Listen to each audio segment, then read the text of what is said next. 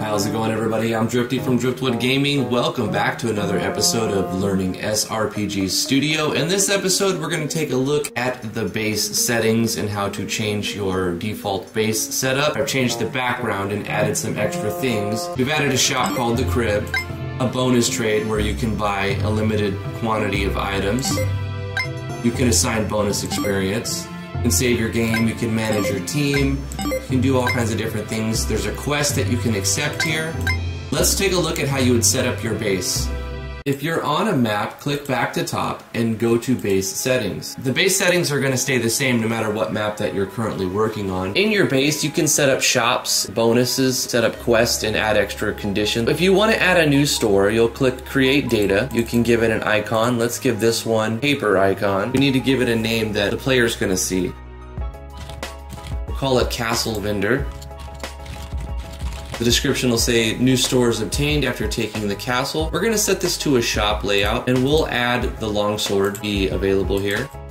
We'll say that there's only one, so it's limited time, but we'll make some conditions. If you only want this castle vendor to show up at a certain time, you can set up conditions for that. I'm going to select a global switch and say that captured castle has to be on in order for this shop to be available. Let's go over to bonuses. The same thing is going to happen here. The shop is going to look for money. It's going to require that you pay money to buy stuff. The bonuses will require that you spend your bonus points that would otherwise go into experience for specialized items. And you can do the same thing. Give it a name, give it a description. You can set up bonus trade or takeover items. You can also set up special conditions in order for the bonus to appear and set custom parameters if you would like. You can set up your own quests and have victory conditions and display conditions. You can have it so that you have to complete a previous quest to see the next quest. If we wanted to do that, we can create a new quest, give it an icon. We'll go like this and we'll call this Blood Staff. More blood is required. So Hungry Blades will get a longsword and 100 bonus points for turning the switch, the global switch captured castle on. And there's no display condition, so this should display from the beginning. But what we can do with this one is set display conditions that the global switch captured castle has to be on. Once we beat this quest, this one will become available. We can set some rewards. Let's just give it a bonus of 200. Victory conditions, we'll have to give it some conditions. You can set up whatever kind of conditions you want. We'll say that you have to have over 200 bonus to complete this quest, and then you get 200 bonus. Obviously, you'll do more of an advanced quest line. This is just for an example. And you can set up some details. If you want to set up some events, you can do that here without actually placing them anywhere. If you want to toggle switches, you can toggle and create new switches here. If you want to adjust some variables, you can assign values to them here. You have basic settings here. You can display your shop screen as a view format in the game. You can display bonuses. You can display graphics on the conversation screen in the game. And you can have numbers be displayed on the quest if you want them to be numbered, or take that off. Display the average level of enemies in the quest. So there are some options there. And here's where you set up your area settings. You can give the base a name, home base. You can assign custom parameters if you like. You set your battle background. Remember, you can right click to change things. You can change your music there if you want.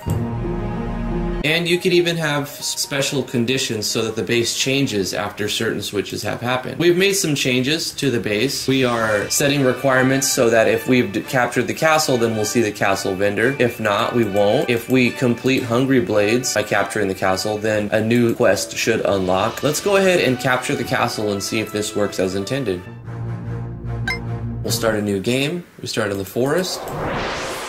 We awaken in the forest. We don't know how we got here. We're gonna just say make a shelter. We get a healing item for that. We emerge out of the forest the next morning and we are greeted with a battle here. We're gonna fight this battle. We'll start the chapter.